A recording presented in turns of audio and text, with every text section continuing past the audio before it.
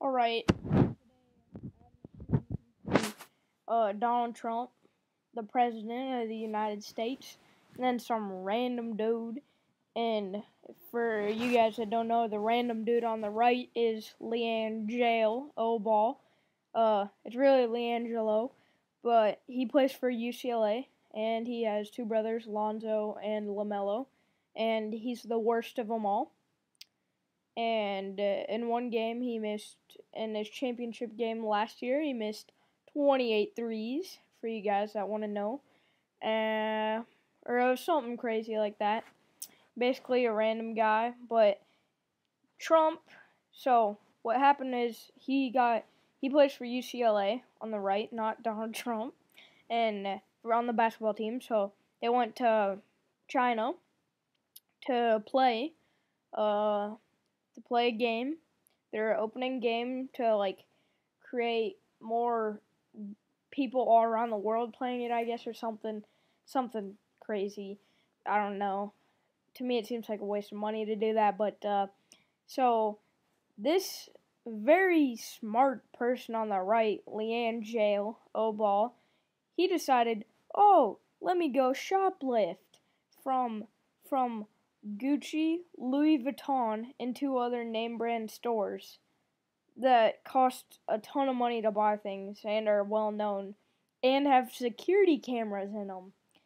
Like, while you're in a foreign country, and two other freshmen on UCLA's end. But so he was facing up to 2 to 10 years in jail in China.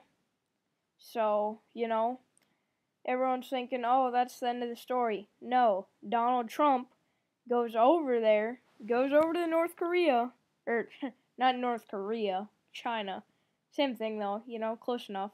Um, so he goes over to China and starts begging the president, or China's president, to let Lianjailo go. And it worked. So don't really know why he would do that. I mean, if it was some random person, then he wouldn't be getting free, and I don't get why he should either, because it I don't it to me it doesn't make sense.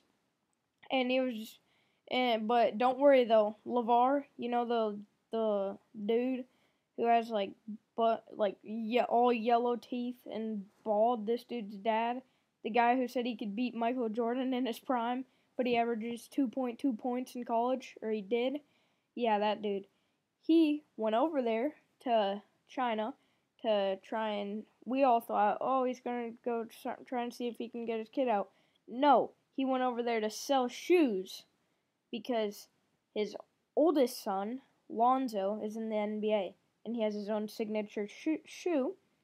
But it cost like $600 and they look terrible and it's a complete waste of money. He should actually be in jail for scamming like 10-year-olds out of money.